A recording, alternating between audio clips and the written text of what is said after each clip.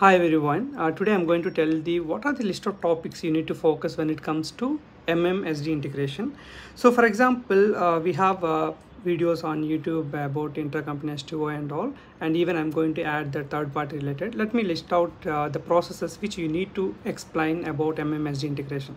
The first and popular one will be S2O process. It can be intracompany S2O with delivery and intercompany S2O with delivery. Both are integrated with SD. And third-party procurement, where sales order will be created, then PR will be created. And also we have one more procurement called MTO, make to order. In that also sales order will be created, immediately system will create the PR and then PO will be created. So these processes you can mainly highlight as a MMSD integration. And of course the normal sales process also, when the sales order is created, the stock availability check will happen and during goods issue against outbound delivery or inventory will be hit. So that also you can add it